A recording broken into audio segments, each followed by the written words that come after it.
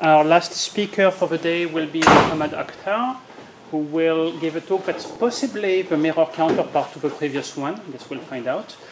Anyway, it's about using mirror symmetry to classify Fano varieties. Thank you very much. Thank you for the invitation to speak. It's a great honor for me to be here to speak to you about an emerging circle of ideas which intends to use mirror symmetry as a means to tackle classification problems in algebraic geometry. So the problem that I'd like to focus on today is the classification of Fano manifolds up to deformation.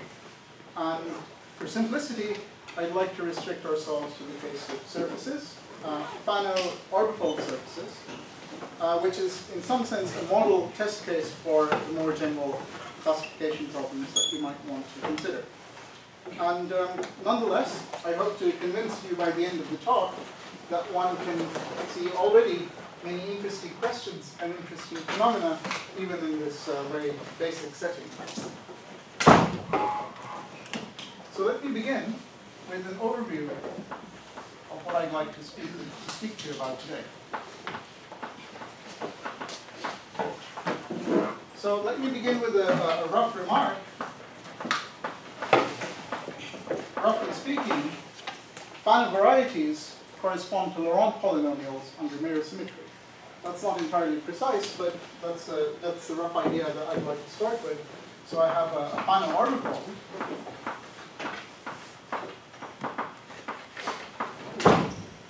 And under mirror symmetry,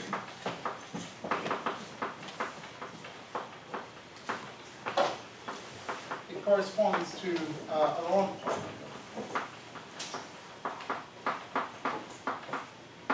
So if you're interested in classification, what you might hope is that you could take the question of classifying Fano orbifolds up to deformation via mirror symmetry, translate it into a set of questions involving Laurent polynomials. And this is precisely the content of a proposal made in 2012 by Tom Coates, Alessio Corti, Sergei Galkin, Vasily Golishev, and Alexander Kapchuk. And so this proposal is based on earlier work of Vasily Golishev, where he used similar ideas to give a new classification for rank 1 Fano threefolds. And the proposal is precisely what we've just what I've just said. In order to classify Fano orbifolds, you should try and study the Laurent polynomial mirrors. So classified Fano orbifolds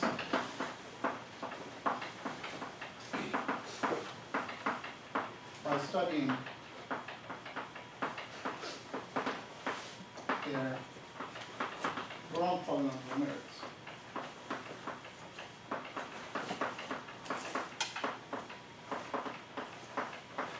So the first thing I should say about this proposal, or rather this philosophy, is that it really isn't restricted in any way by the dimension of the Fano orbifolds you want to consider. The ultimate aim of this sort of emerging theory is to develop enough techniques to tackle higher dimensional classification problems, such as, for instance, the problem of classifying smooth Fano fourfolds or smooth Fano fourfolds of higher dimension. This is a problem for which I don't think very much is known at the moment. So, but one has to start somewhere, and so recently there was a sort of collaboration by a lot of people whose names you can see up there to try and develop a precise conjectural framework to test this philosophy in the case of surfaces. And so after these investigations, some of those references you can see above, the conjectural picture that emerged, the conjectural picture for surfaces is as follows. Suppose that I want to classify certain Fano orbifolds. So I'll make this precise in a little while, but let's say I want to classify certain Fano orbifolds up to certain deformations.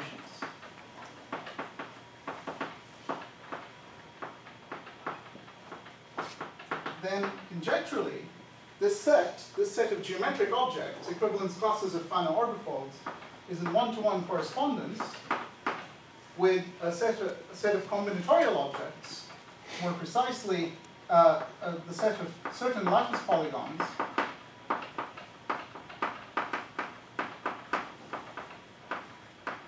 up to an equivalence relation which has now come to be known as a combinatorial mutation.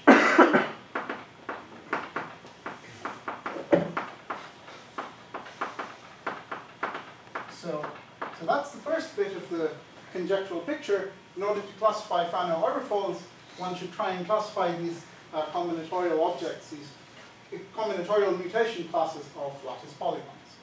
So, but how does one really detect that if I have an equivalence class here, it corresponds to a class in the other set? And the sort of idea for this is the following. Suppose that I have a deformation class of a Fano orbifold X, and suppose it corresponds to the combinatorial mutation class of some lattice polygon P. And so I have this correspondence, and conjecturally I should be able to detect this via the following procedure. I start with P, the equivalence class, and from this I construct a Laurent polynomial F. Or more precisely, I construct something called an algebraic mutation class of Laurent polynomials. And if X corresponds to P, then I should be able to detect this by matching X and F via a rule known as mirror duality. So to say that again, if X corresponds to P, I should be able to construct an algebraic mutation class of Laurent polynomials from P, which corresponds to X under mirror duality, which we'll define in a second.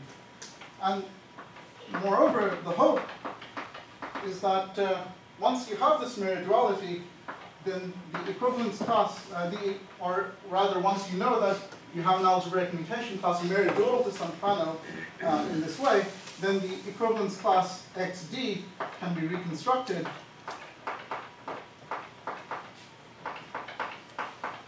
from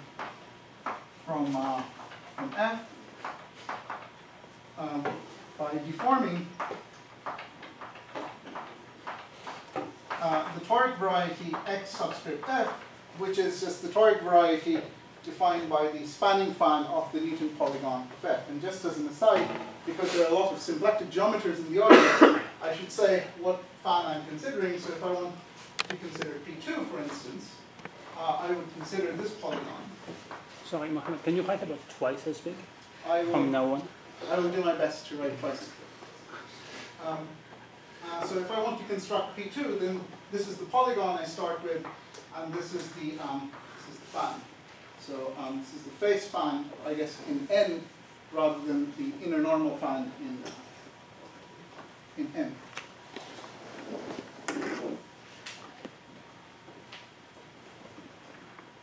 So the aim of today's talk will be to try and expand upon various aspects of this conjectural picture, and hopefully to give you some evidence in support of this. So some evidence that this expectation of classifying Fano orbifolds via classifying just purely combinatorial objects that it actually has some meaning to it. Okay. So let me start again and try to be a little bit more precise this time. I'll start by specifying the class of Fano orbifolds that I'd like to consider. So the toric, so in this whole picture, the sort of technology coming from toric geometry is very important, and so roughly what you would like is you would like Fano orbifolds that somehow degenerate to toric varieties. So more precisely, we want to consider Fano orbifolds of class TG, that is, the Fano orbifold X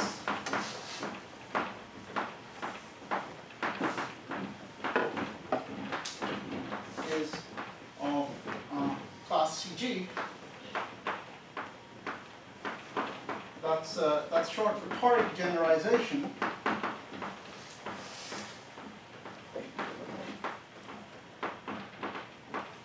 If it admits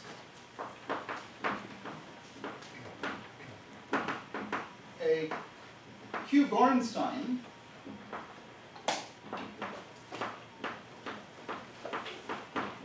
which I'll abbreviate throughout by QG, if it admits a Q Gorenstein degeneration with reduced fibers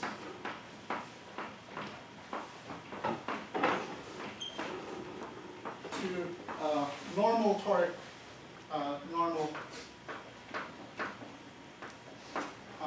Fano surface. So the technical bit of this definition is this notion of Q Gorenstein degeneration. So I won't, in the interest of time, I will avoid giving the precise definition of it. But let me give you a way to think about it. A Q Gorenstein degeneration is a flat degeneration, so somehow the fibers behave continuously. And moreover, the anti-canonical divisor is well behaved in such degenerations. In particular, the degree is preserved, is locally constant on the base, or locally constant on the base. So it's just a degeneration where the anti-canonical is kind of very well behaved. Do you still have torization in the complement of non-canonical in the Fano fold that you're degenerating to? Pardon me? I mean the torization that you have from the toric Fano that your surface that you're degenerating towards the Fano fold. Does it extend to the Fano fold in the complement of the anti-canonical divisor? I don't know. I'm very sorry. Is it part of this conjectural picture that all these polygons actually come from some toric migrations from Fano orbifolds, or not necessarily? But also I don't know very well. Are there counterexamples? For Some like Fano orbifold which does not have any sensible toric migration? No, I can't answer that. Maybe it'll become clearer as we go along. Shall I keep? Okay, so let me start by giving you some examples of some things that are of the class TG. First of all, suppose that I have a smooth Fano surface. So these are sometimes called del Pezzo surfaces. If you're a smooth Fano surface, then the result is that you're automatically of class TG. And one way to see this is just by explicit calculation. So there's some work of Corti-Coates et al. Where they explicitly show this by just going through the list of del Pezzo surfaces. And the second is more a remark on what Q Gorenstein degenerations are. What we need for Q Gorenstein degeneration. So if we have a Q Gorenstein deformation, then of X, then they preserve the sections of the anti-canonical. So in particular,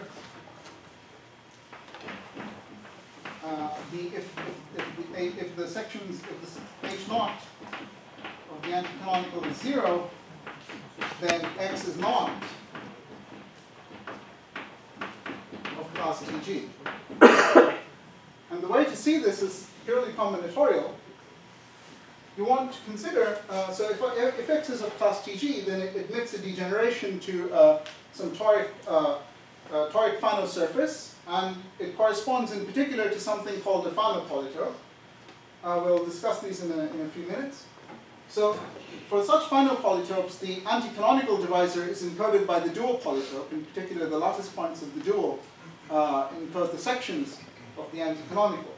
And so the dual polytope has at least one interior lattice point. In particular, this quantity has to be at least 1 if X admits a TG, if X is of class TG.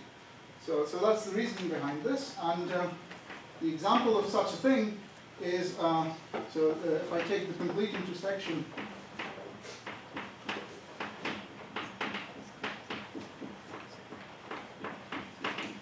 of two hypersurfaces of degree 6 inside P 2 2s and 3 3 3, then this is not class TG.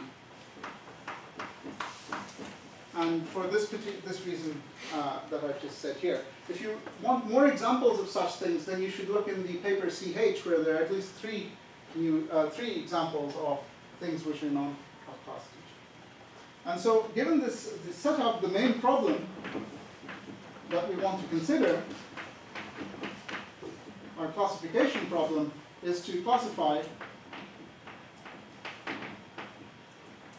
TG Fano surfaces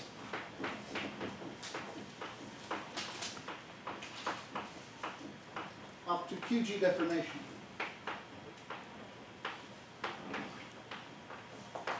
So this somehow makes precise a little bit more the left-hand side, or the right-hand side too, of this diagram. So the certain Fano orbifolds are class TG, and the certain deformations are the ones that are called endurance.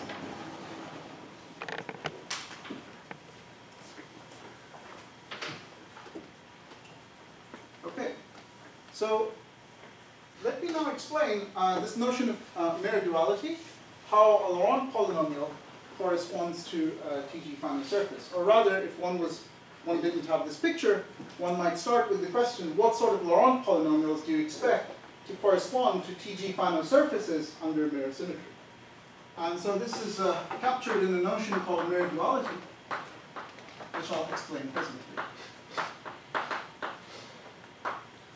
So let me again start with a rough statement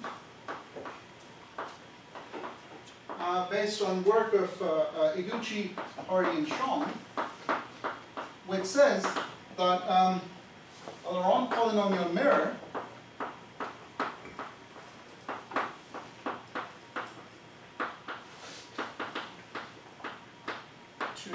to a Fano X encodes the Brown-Witten theory of X in some way. So, if you want Laurent polynomials to correspond to Fano varieties, one would try to capture this sort of this relationship in some way. And the way this is done within the framework of this program is as follows. So definition, a TG Fano surface is mirror dual to a Laurent polynomial. So I'm working with surfaces, so I want to consider Laurent polynomials in two variables. In general, if I was working with n-folds, Fano n-folds, then I would consider Laurent polynomials in n variables. So X, a TG Fano surface X, is mirror dual to F if I have the following equality, Gx hat, I'll explain, of T equals pi F of T, and this is an equality which should hold in the ring of formal power series with complex coefficients, C double brackets T. So what are these Gx hat and pi F? Gx hat is the power series m equals 0 to infinity Cm T to the m, where C0 equals 1, C1 is by definition 0, and for m bigger than or equal to 2, I have Cm to be equal to m factorial times the sum, and the sum is taken over all beta in the second homology of X, whose intersection with the anti-canonical effects equals to n. And for each such beta, the summand that I have is a gravitational descendant of genus 0, one marked point, homology class beta, of point with the psi class raised to the power n minus 2. So that's Gx hat of T, and this is called the regularized quantum period. Regularized because I've regularized it with this, adding this factorial.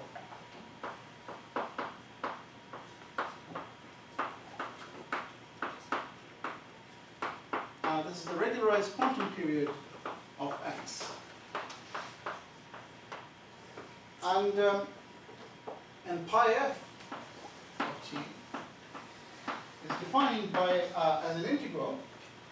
This particular integral over two circles, x equals y, sufficiently small radius, 1 over 1 minus tf, integrated against the standard which is y. And so if you take this integral and apply the Cauchy residue theorem, one variable Cauchy residue theorem twice, you'll find that this equals the power series k equals 0 to infinity, constant term f to the k. In other words, it's the generating function for constant terms appearing in successive powers of f. And this thing is called the classical period of f. So let me make some remarks. So I'm not an expert in Gromov-Witten theory, but to those of you who are, let me say that gx hat of t is the identity component of the j function of f of x suitably regularized.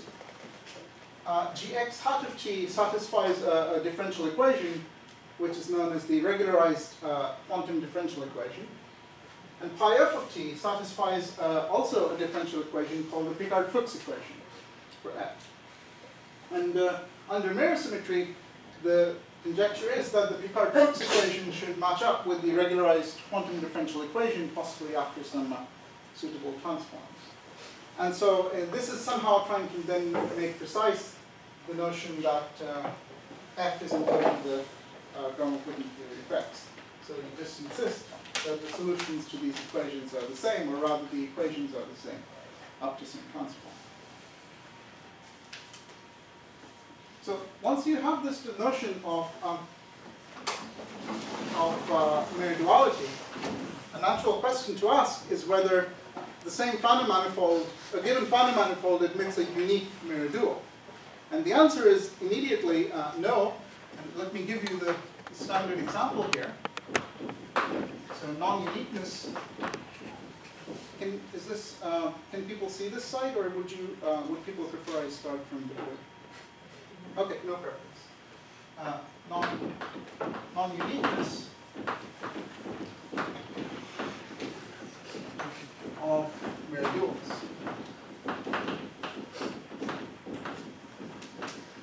So I should say that I will often abbreviate mirror duality or mirror dual by MD. So take the simplest Fano surface, that is P2. And consider, first of all, note that it's smooth. So it's of class TG. So it falls within the framework we want to consider. And then let's define three Laurent polynomials. F1, which is this familiar Laurent polynomial. F2, which is xy squared plus 1 plus x divided by y. And F3, which is xy squared times 1 plus x squared plus 1 divided by 2. So three Laurent polynomials. And the claim is that if I take the regularized quantum period for P2, then it equals the classical period of each of the Laurent polynomials Fi. And more precisely, both of these equal the formal power series k equals 0, infinity, 3k factorial over k factorial cubed to the 3k. And so later on we'll see some technology that will help us understand this a little better, but indeed, for the moment, it would be an interesting exercise to see why this is the classical period corresponding to this Laurent polynomial. And so let me just make a remark as we while we're here, that in fact P2 has not just finitely many mirror duals, it has infinitely many.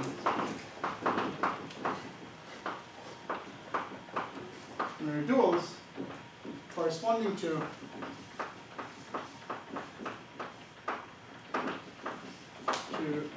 solutions, integral solutions of a very familiar Diophantine equation. This is called the Markov equation, 3xyz equals x squared plus y squared plus z squared.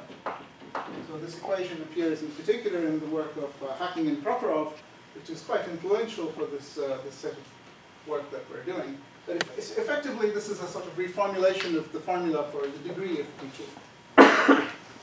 So at the end, the construction that I give you at the end will allow you to construct infinitely many dual Laurent polynomials for yourself, given that you, if you know a solution to the Markov equation. Okay, so in fact, what the situation is not quite unique, not quite one-to-one. We have infinitely many mirror duals in general, and so what one might hope, because ultimately you want to sort of pick out Fano varieties by matching them up with a mirror dual Laurent polynomials, is that all of these Laurent polynomial duals are related to each other via some equivalence relation. And so the conjecture... Can you arrange these solutions on this tree-shaped thing that is in the previous talk?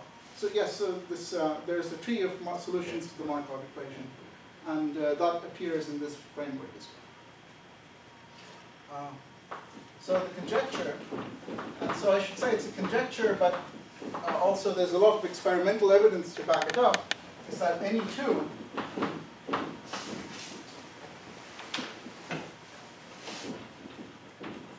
mirror duals to X are they're related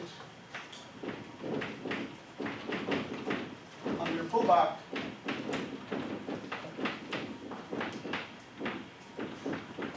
by a sequence of algebraic mutations. So with those, we'll come to those in a second.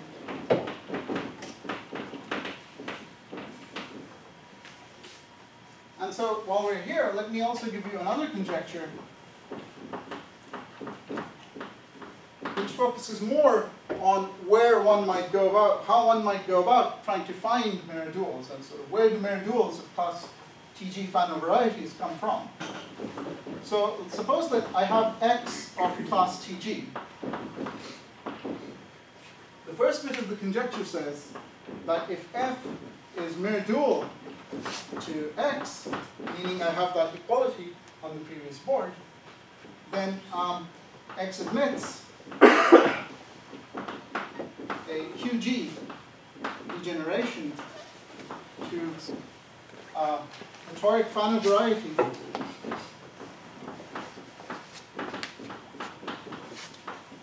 across the Fano surface defined by the spanning fan of Newton Polytrope F. So spanning fan being the fan over the faces in N, not the inner normal fan in N. And secondly, the converse, X admits a Laurent polynomial mirror, or rather a mirror dual Laurent polynomial for every degeneration,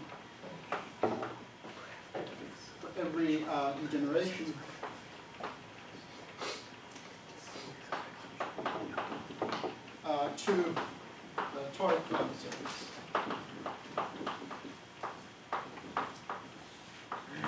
So I guess in a nutshell, it's saying that if you want to construct mirror duals, you should look at degenerations of X to toric Fano varieties for every QG degeneration. I apologize. So if I forget to mention it, all the deformations that I'm considering have to have this Q-Gorn stuff. Okay. Now, let me just address the first conjecture for a second and begin to say a little bit about what algebraic mutations are.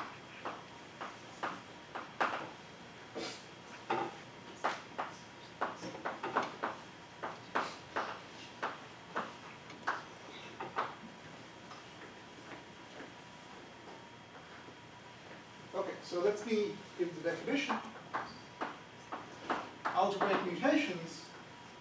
So I'll make a comment on this immediately, but let me give you the definition first.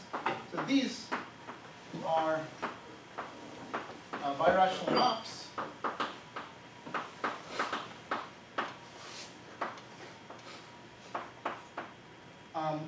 so throughout, I'll denote algebraic mutations by phi. And they're birational maps of C star squared, because I'm in the surface case.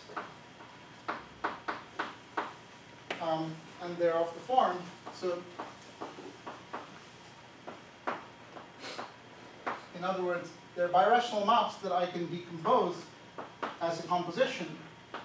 Gamma done after phi A done after eta, or gamma done after the inverse of this map called phi A done after eta. And in this notation, gamma and eta are maps are of the form. So let x and y be coordinates on your domain torus, and they take, so then these transformations take x, y to x to the a, y to the b, x to the c, y to the d, or some matrix A, B, C, D in the general linear group of 2 by 2 matrices and integer matrix. So gamma and eta are just changes of coordinates. They're not particularly deep things. The real meat of the algebraic mutation are these maps called phi A. And what do they do? These phi A take the coordinates x and y to x, and then a of x times y, where a of x is a long polynomial in one variable s. In this case, it's a long polynomial in one variable. So this notion of algebraic mutation to many of the people in the audience will be nothing particularly striking. It's a notion that's appeared, related notions have been known for a very long time in the cluster algebra literature, and more recently, such transformations, similar transformations, appeared in the work of Galkin and Uznich, which is a sort of inspiration for this kind of setup. And so the main point here isn't that we can define algebraic mutations in 2 dimensions, but in more higher dimensional settings as well. But that's not something we'll discuss today. And so these are phi A's, the meat of algebraic mutations, are really cluster type transformations. The main lemma from the perspective of this program that algebraic mutations should satisfy is that if I have 2 Laurent polynomials f and g,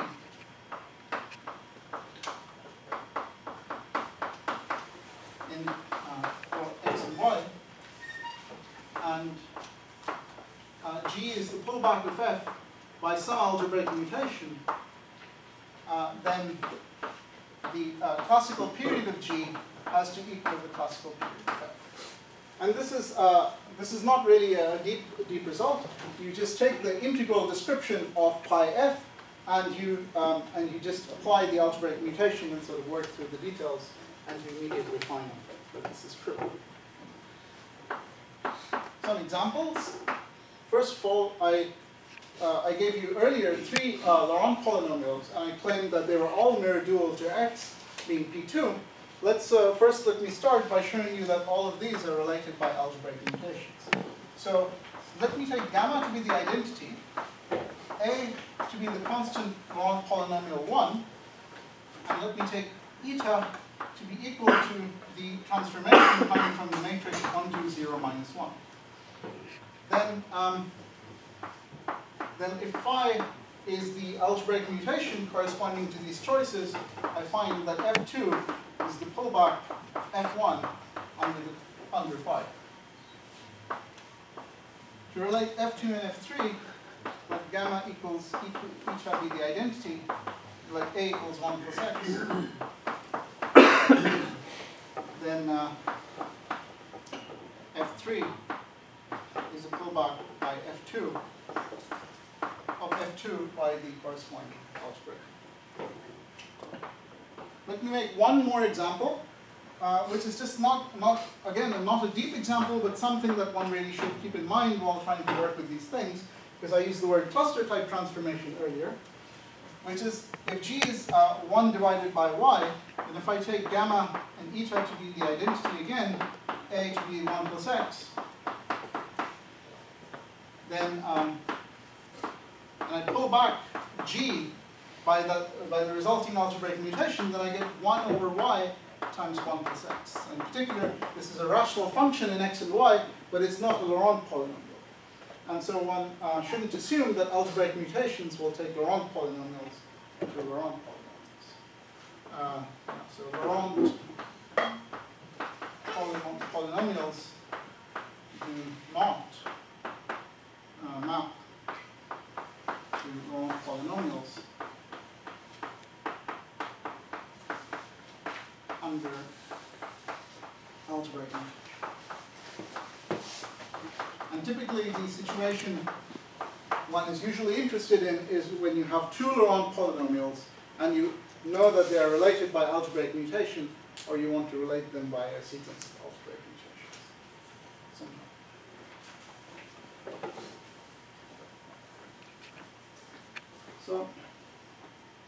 So just as a quick review, we've defined these Fano varieties of class 2Gs, and we want to classify them up to Q-Gorenstein deformation. And so we also know what it means for such Fano varieties to be mere dual to Laurent polynomials, although the combinatorial bit will come in a second, but then a natural question to ask at this stage is how one would compute these mere dual Laurent polynomials in practice. And so that's something that I'd like to address presently in the next section.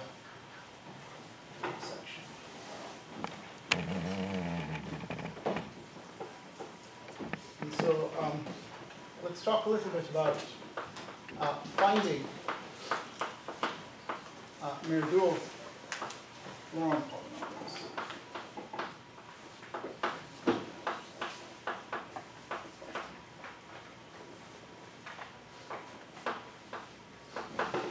So recall now the second conjecture. The first conjecture said that any two mirror duals are related by algebraic mutation. But the second conjecture said that if you want to find mirror duals, then you should really start considering degenerations of X to toric Fano varieties. Somehow the key idea then is not to think of X degenerating to toric Fano varieties, but to start with toric Fano varieties as the primary object. So the idea is to treat toric Fano surfaces as primary objects. And once you do this, you're in the realm of toric geometry, so it's possible to sort of use some combinatorial machinery that we didn't have before. In particular, let me say that toric Fano varieties, toric Fano surfaces,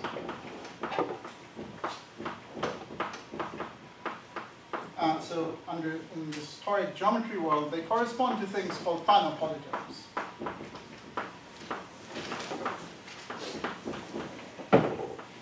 Fano polygons.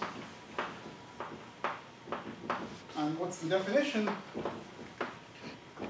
Suppose that I have a lattice n of rank 2, since we're in the case of surfaces, a lattice polygon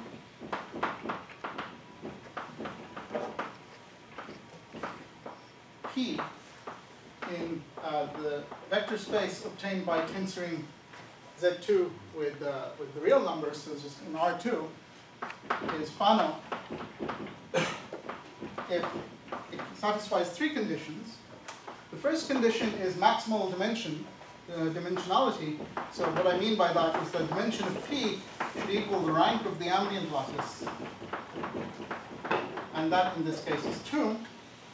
The second condition, so that I have dual polygons, is that the origin should lie in the strict interior of P. And the third, somehow most important condition, is that if I have a vertex V of P, then and I consider the line segment joining the origin to this vertex V, then that line segment contains only two lattice points, namely the endpoints 0 and V themselves. All it says is that there's no lattice point on the strict interior of the line segment joining the origin to any of the vertices of P. And this condition is called primitivity, and it ensures it ensures that the dual polygon encodes the anti-canonical divisor of the toric variety determined by the spanning fan. This is kind of important since we're considering Fano varieties. The anti-canonical really is something we want to keep track of. Is that more general than reflexivity? Yes. Reflexivity means everything, all the lattice points need to be at height 1 over the origin, but this is slightly more general. For example, P113 is not reflexive, but is fine. So, so you use the same condition high dimensions too? Same definition, only you say that you remove the 2 in the place. Okay, so let me consider n equals z2 and just very quickly give you examples and non-examples of Fano polygons. So this is the polygon that one might use to define P2. So this is an R2, and vertices 1, 0, 0, 1, minus 1, minus 1. So this is Fano. One can check the definition, or somehow secretly also read it easily because it corresponds to the toric variety 2. Here's something that's not Fano. So, by the way, in my diagrams, the X always denotes the origin. So here's something that's not Fano. And that's because this point 2, 0, if I take the line segment joining the origin to this point, it has 1, 0 in the strict interior. So this is not Fano because it violates condition C. And then a more sort of degenerate example would be to just consider the line segment joining minus 1, minus 1 to 1, minus 1 inside R2. And again, this is not Fano because not only is it of the wrong dimension, that is, it violates condition A, it also doesn't have the origin in its strict interior. So it violates condition B as well. So we were interested in finding mere dual Laurent polynomials, and the hope, or the aim, is to obtain Laurent polynomials by some method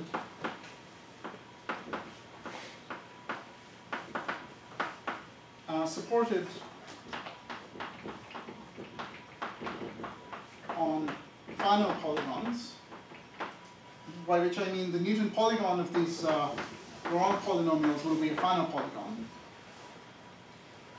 And I hope that these Laurent polynomials I've gotten are mere dual to some TG Fano surface.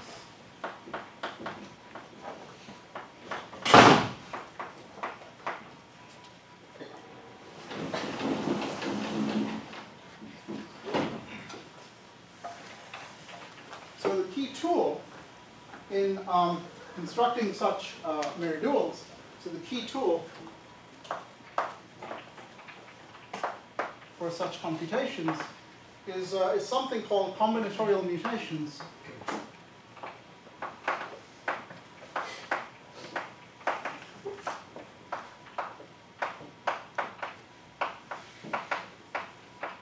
Of Fano polygons.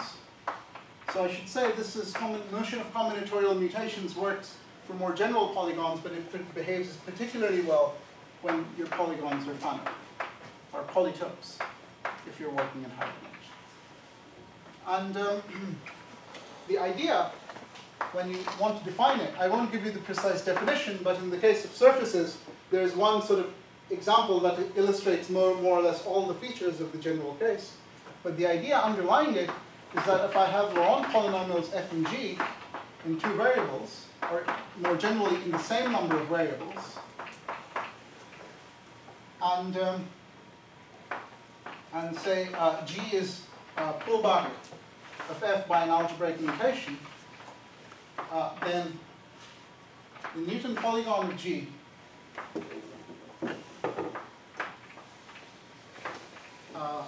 is a combinatorial mutation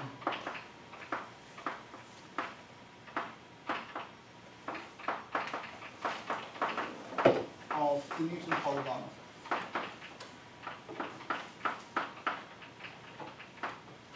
And so actually, what's the reference to this thing? For what about this thing with these? combinatorial mutation? Yeah. It's that paper ACGK up there. It's called Minkowski polynomials and So mutations. this is something like for the three-dimensional case, no? This definition is given in all dimensions in that paper.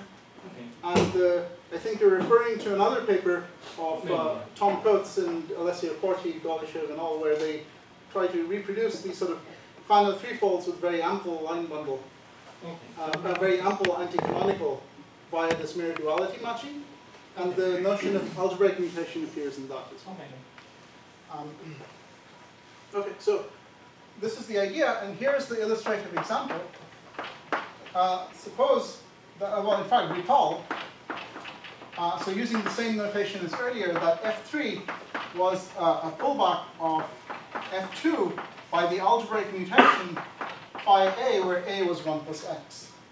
And so here's the Newton polygon of F2. I'll recall what F2 is in a moment. So it's 1, 2, minus 1, minus 1, and 0, minus 1. I should say this is this P2 in a different basis than one is used to. So that's new f. And it transforms. So recall F2 is xy squared plus 1 plus x over xy. So 1 over xy gives you minus 1, minus 1. 1 plus x gives you the line segment. Xy squared gives you this. And it transforms under this combinatorial mutations procedure to 1, 2, 2, 2, to this polygon here, which is 1, 2, 3, 2. Notice this is also a Fano polygon, and this is internal 2, minus 1, minus 1. And this is the Newton polygon of F3, which I recall was xy squared into 1 plus x all squared plus 1 over xy. And so what's really going on here? Well, notice that it's just every time I pull back by this algebraic mutation, I replace y by 1 plus x times y. So I've got a 1 over y here, and once I do the pullback, it cancels, the 1 plus x appearing cancels this 1 plus x here. And so this line segment collapses to this point by that point. And up here, I've got y squared, which is replaced by y squared 1 plus x all squared. And so this point here expands to this line segment of length 2. So really, the intuition here is that in 2 dimensions, combinatorial mutation is really a collapsing and an expanding process of your polygon in positive and negative heights, negative and positive heights respectively. And so the key heuristic, just to repeat, is that replacing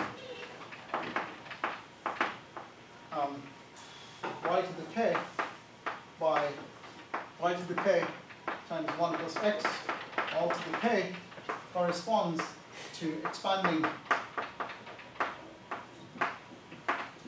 or collapsing a line segment of length k at height k with respect to, in this particular example, the vector in the dual space 0, 1. And just while we're here, an important first example in this set of ideas is that the combinatorial mutation graph of P2 is isomorphic to the graph of solutions again to the same equation, to the Markov equation.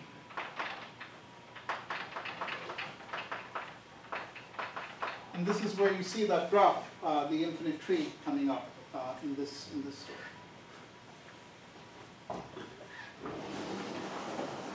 So finally, right at the end, let me give you an example of computing these mirror duals, and sort of make some remarks related to that.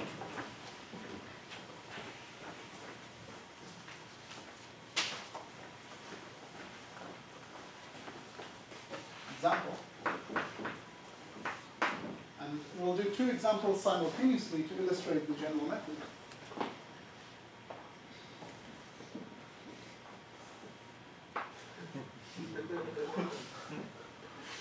So first consider this lattice polygon.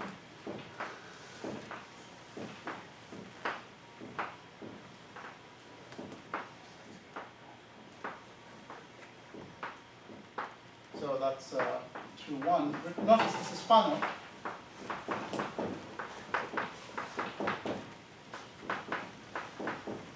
And also this lattice polygon. Why don't you use an advert? Pardon me? Why don't you use an advert? What is that? I'm trying to. Oh, right. Okay, and so I have this one, this one, and so this is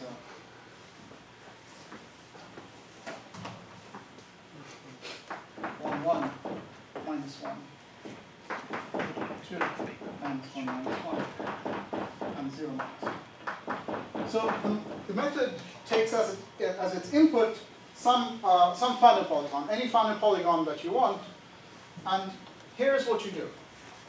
You start by putting 0 on the origin. So given a Fano polygon, if I want to make a Laurent polynomial, I really have to decorate the coefficients, decorate the lattice points of this polygon with some coefficients. So the first step is to decorate the origin with the coefficient 0. And the reason for that is because I want this, this matching to hold, this matching with gx hat.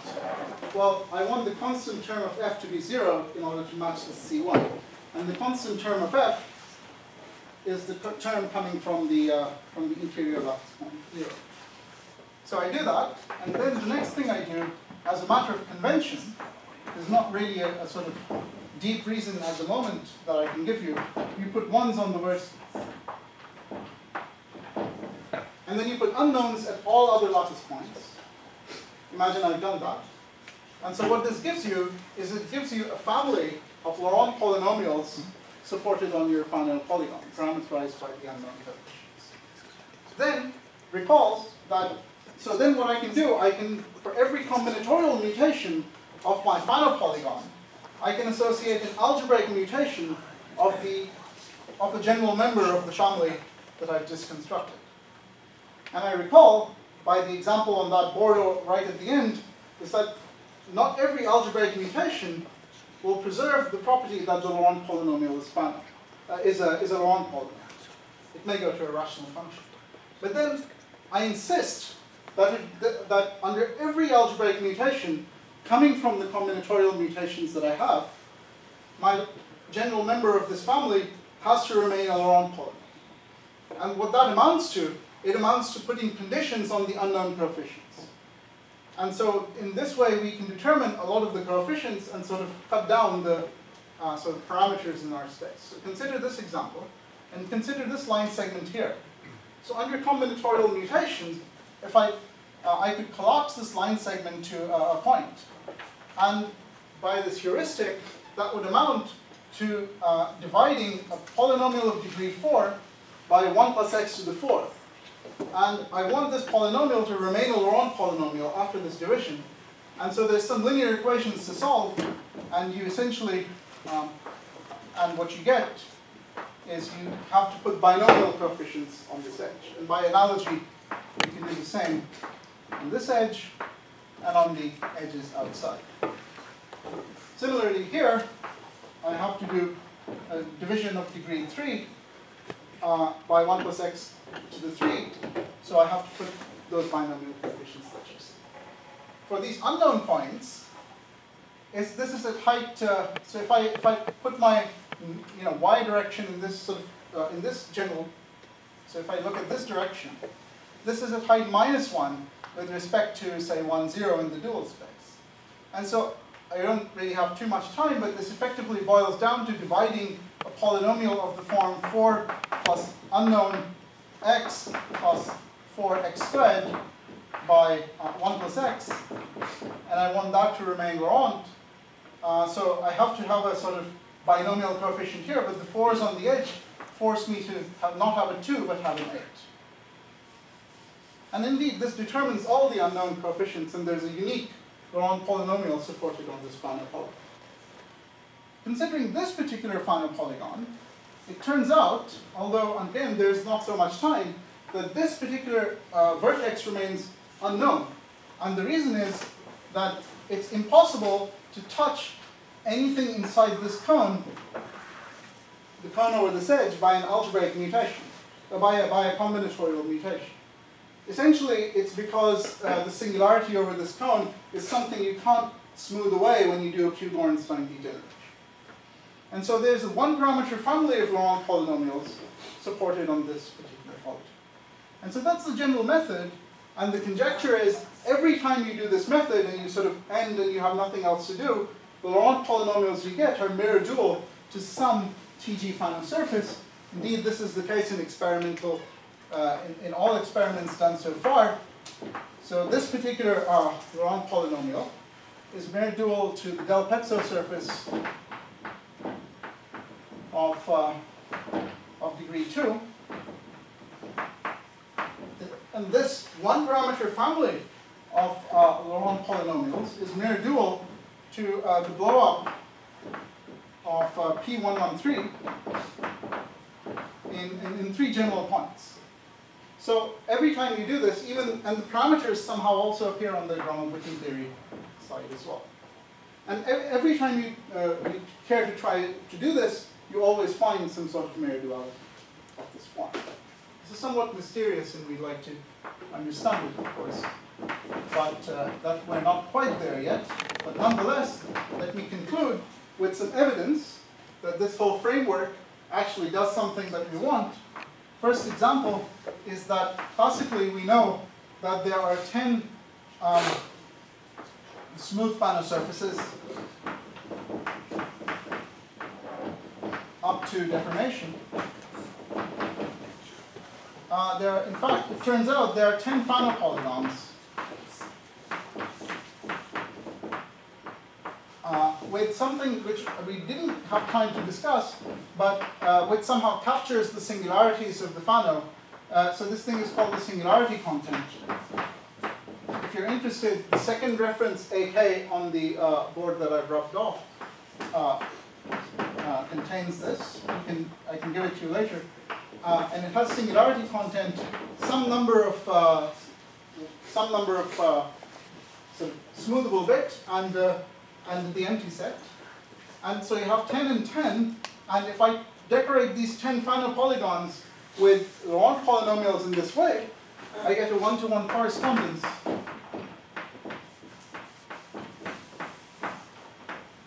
via mirror duality.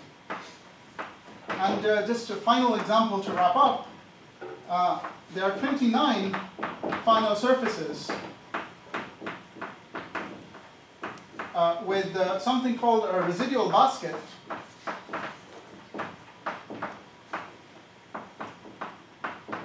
being k, being a set of singularities, some number k of the third 1, 1 singularities. this means that if I smooth them away, if I do a Krug-Ornstein smoothing, the only thing that's left that's not smoothed out is some number of 1/3, 1/1 singularities. And these 26 are of class GG. You can eliminate the remaining 3 by the trick that we discussed right at the beginning. And then there are 26 Fano polygons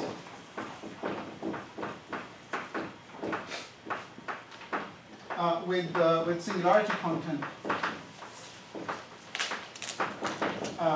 Some number of smoothable bits, and k times the third 1/1.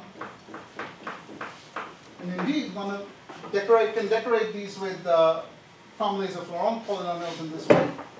And once you do the matching, there's a one-to-one correspondence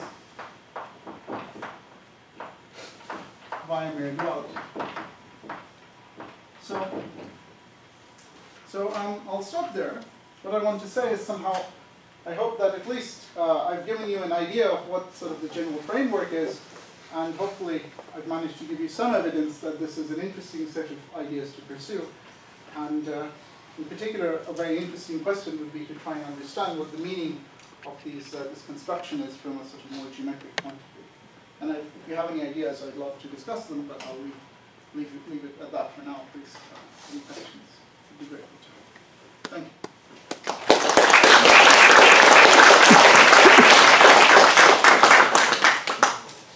Questions or comments? It says like there is 10 Fano polygons and 2 mutations, right? Of them. Yes. And this n is like 12 minus the degree of the Fano? Yes. Yes, exactly. It's from the mutations point of view, it's the number of T singularities on your polygon.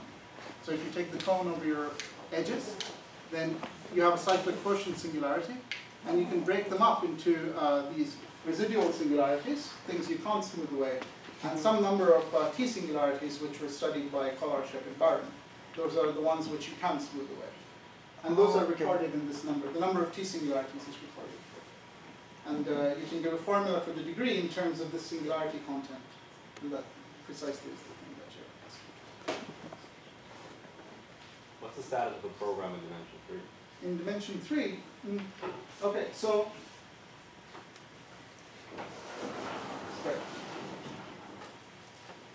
so a lot of the so there's an initial paper that came up a long time ago where people did classify these Fano smooth Fano threefolds with very ample anticanonical class. There were 98 of those. And at the time, they gave a sort of ad hoc construction of Laurent polynomials that were American. So now this construction that I've said, that I showed you for surfaces has now been generalized to all dimensions. And it turns out the old Laurent polynomials are a subset of this. So somehow it seems that if you go via this sort of general procedure, you can recover at least the classification of smooth Fano threefolds. However, so a lot of the concepts that we discussed carry over: mere duality, algebraic mutations, combinatorial mutations, general construction of Laurent polynomials. However, I don't believe that in general you have a one-to-one correspondence. So sometimes you have Fano varieties that seem to go to two different Laurent polynomials but don't have the same classical theory. So there's some sort of thing, some issue that I think needs to be resolved at that stage.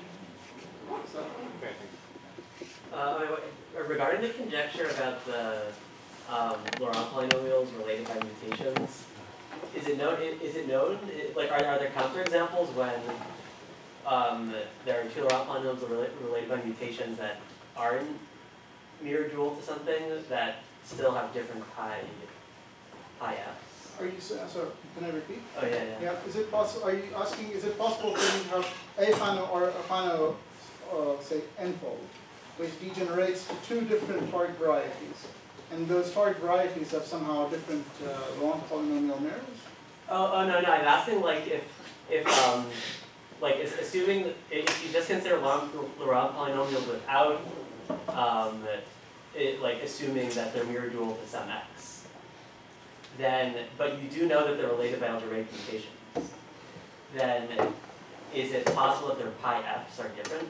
Because like it's conjecturally said when they are mirror dual to something, but just like for any two polynomial or Laurent polynomials. So algebraic mutations is somehow defined independently of this mere duality. Right. If you have two Laurent polynomials related by algebraic mutations, then their pi-f's are the same.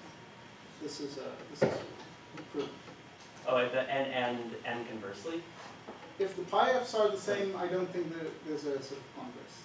No, I don't think we prove. Oh, so it's open even just for arbitrary. Yeah, yeah. I think so. Is that an answer? Yeah, yeah.